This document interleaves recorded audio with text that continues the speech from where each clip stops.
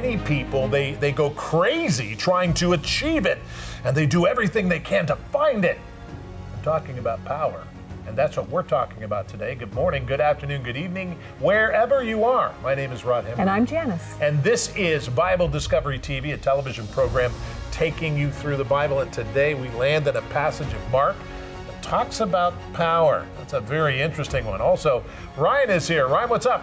Well, today I'm talking about Elijah, Elisha, John the Baptist, and Jesus. What do these men have in common? Well, that's what we're going to be talking about. Look forward to that. That looks like it's good. What about you, Janice? What are you doing? I want to talk about watching Jesus, and a special guest is joining us later on, our good friend Jim Cantillon. All right, very good. We'll talk to Jim about some of the things that we're doing together and all of that. It's going to be great. And get your Bible guide out and turn to today's passage, because this is a good one. Your Bible, also the most important book of all.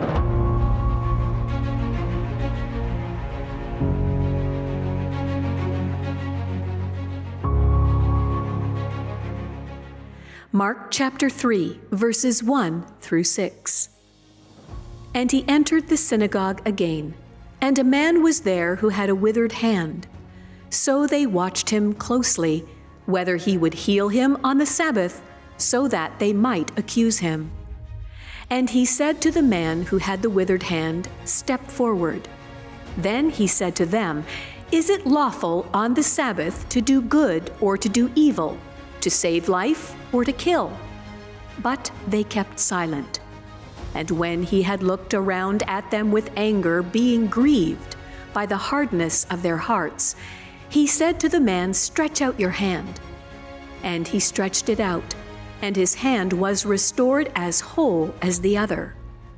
Then the Pharisees went out and immediately plotted with the Herodians against him, how they might destroy him.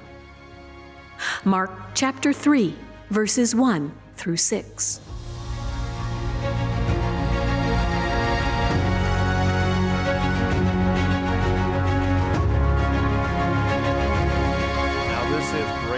I'm looking at October 1st, and one of the most important events on the Jewish calendar is celebrated beginning sundown, September 29th, nightfall, to October 1st, 2019. Happy Rosh Hashanah. In other words, Happy Jewish New Year. Rosh Hashanah is packed with mitzvahs, that is, moral deeds performing within a religious duty. Special foods and traditions to bring the Jewish New Year in. During Jesus Christ's ministry on earth, he taught a new time and new season to the people that began a following known as, you ready for it? Here's what they were called, the Way, people of the Way. Now that's what became the church. Now, the book of Mark is quick to point out and is believed to be written that the Apostle Peter spoke these so that Peter's memories were recorded. Now, Mark knew that the people needed to know what happened, when and why. So he preserved it in writing. The Constitution, a lot of people talk about this. The Constitution of the United States of America is a written document dated to more than 200 years ago. And people don't doubt its origin. But the biblical book of Mark was written within 35 years of Jesus Christ, 2,000 years ago. And I don't think we should challenge that as well. Now, that's something to think about as we consider studying this book and as we consider Rosh Hashanah, the Jewish New Year. This is interesting. As we focus on that, there's only one way to title this particular message today, as we focus on Mark chapter 3, verses 1 through 6. A short piece of verbiage here that's absolutely fascinating. It's called the power. A lot of people are looking for power. People have bankrupted themselves going after power, spent all their money going after power. I'm going to go after power. I'm going to spend their life going after power. Never seem to achieve it. What is power? Get your Bible guides in your Bible and turn to today's passage as we begin. By the way, do you have a Bible guide? Why not? If you don't have a Bible guide, write to us and we'll send you one. Use the addresses on the bottom of the screen.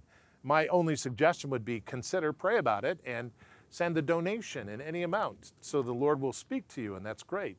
So send a donation in any amount, or you can go to BibleDiscoveryTV.com, a new website designed just for your approval and user and all that. You can watch the program there. You can watch the programs from the past, or you can get a Bible guide or whatever. But just do a favor for me and make a donation in any amount, whatever God speaks to you. That will help us tremendously. The power, Mark 3. Father, I pray today, Lord, in the name of Jesus Christ, by the power of the Holy Spirit, that you would show us your way, teach us your path, because we need to know. And we thank you, Father, in the name of Jesus Christ. And we all said together, amen. Now, when we focus on this, it gets very interesting. Look at chapter 3 right now. Here is what the Bible says.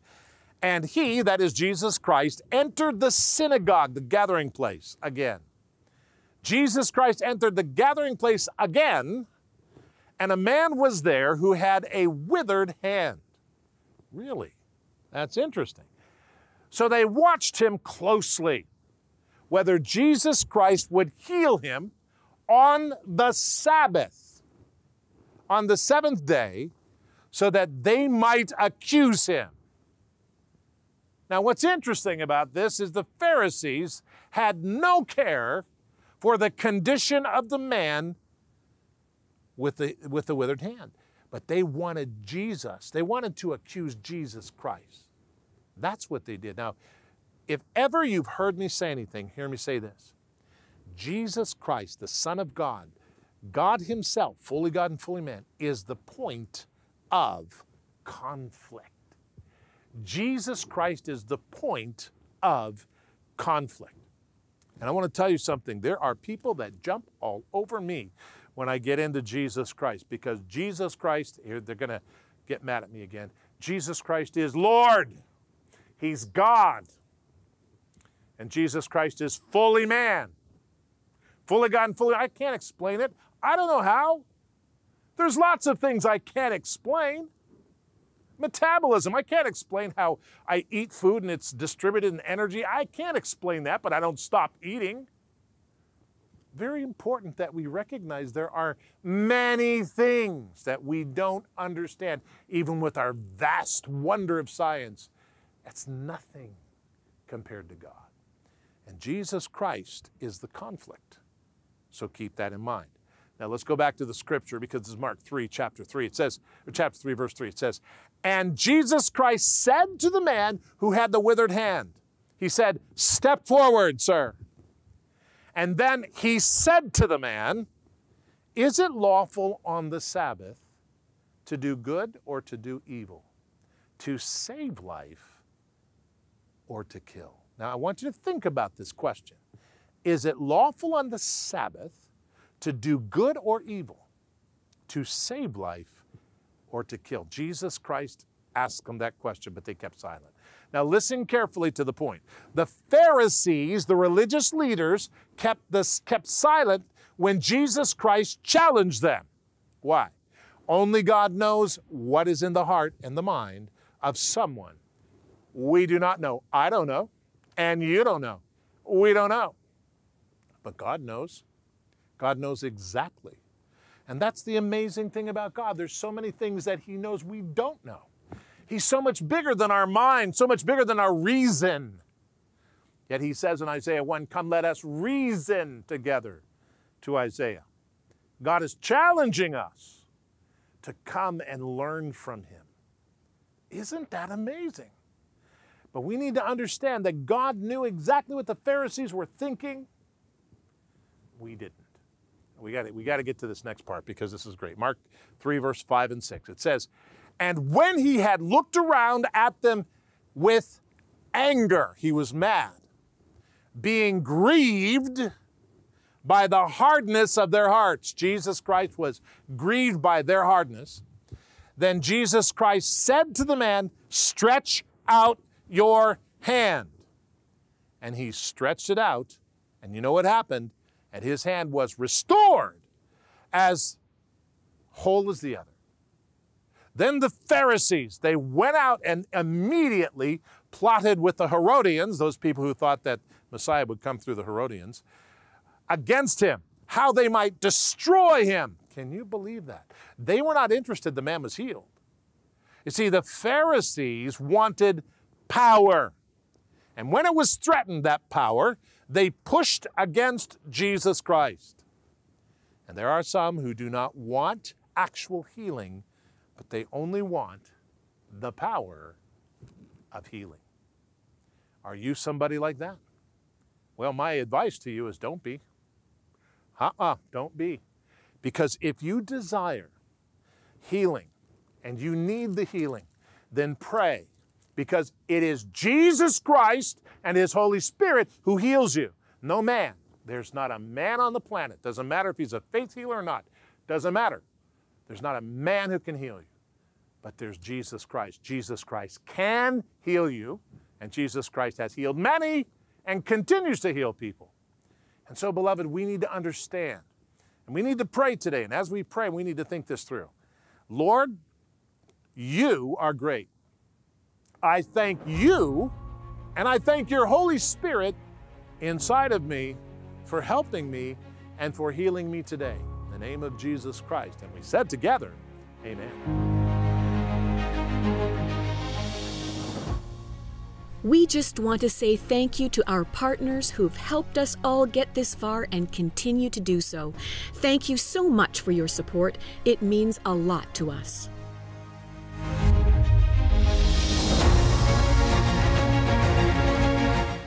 As we begin to read through the Gospel of Mark, it's worth a few minutes to step back from the content of the book itself and look at its origins, its history, and authorship.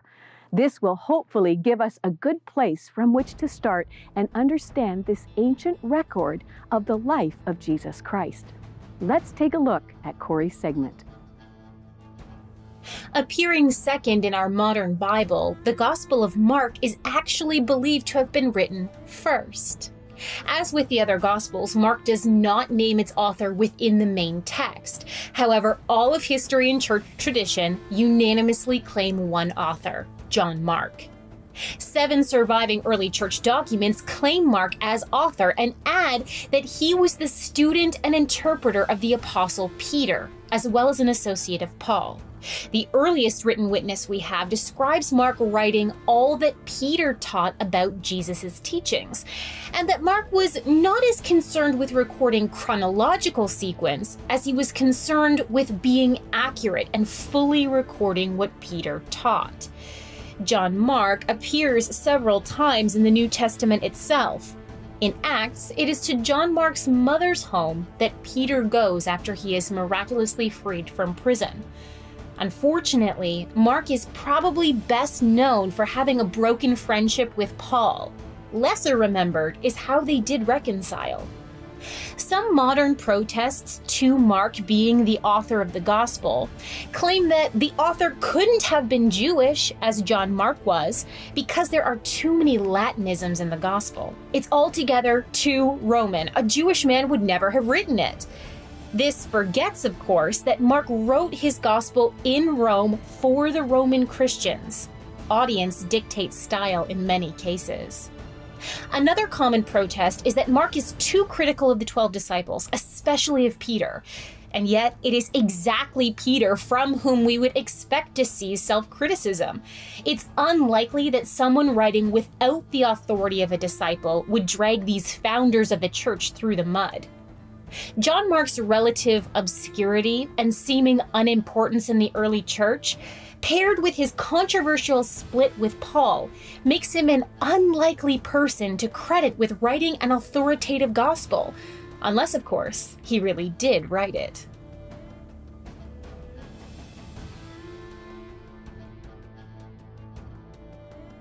Thanks, Corey, for that segment. Well, you know, yesterday we read in Mark chapters 1 and 2 about John the Baptist and how he prepared the way for Jesus Christ. And we know from Scripture that John was a type of Elijah. But what are we to make of Elijah's equally famous understudy, Elisha? Is there a parallel between Elisha and anybody else in the New Testament? Let's study.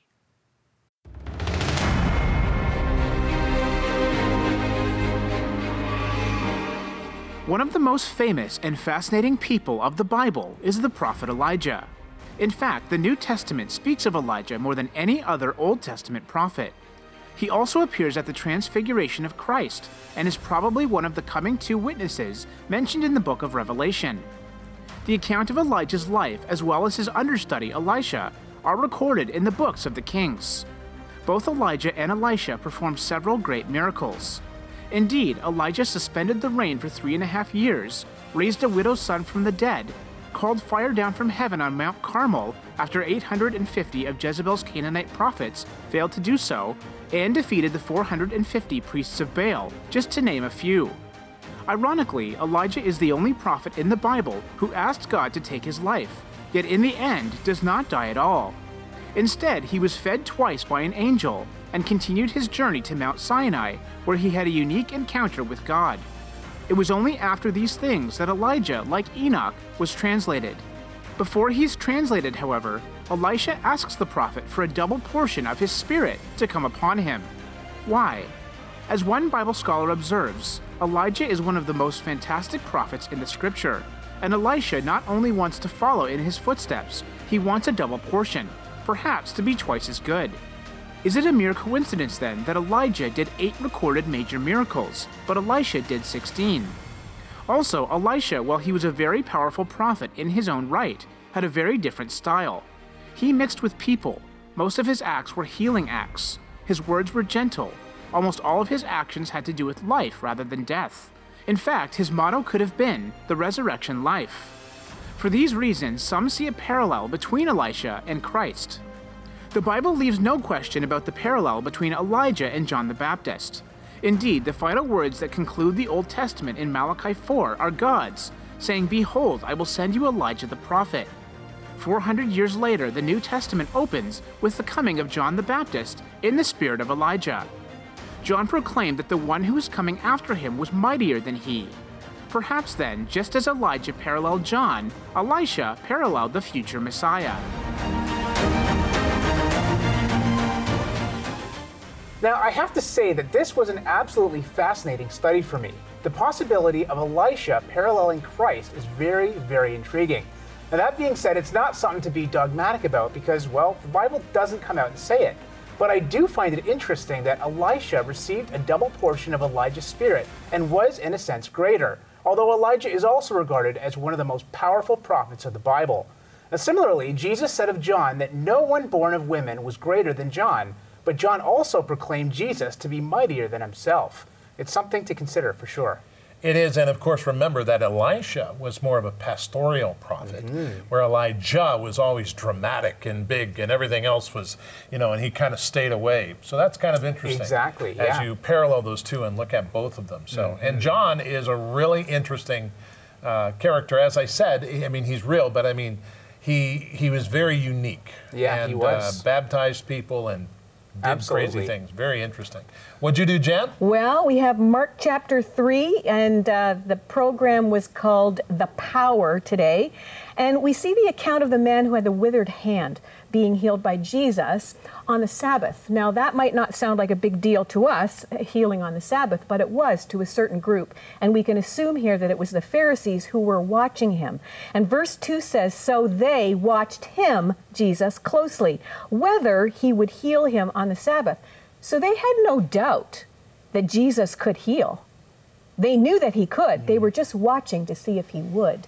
And I think that's an interesting portion to just capture there, because how many times do we miss the plan that Jesus has and the works that Jesus does because we're so stuck in our own rut?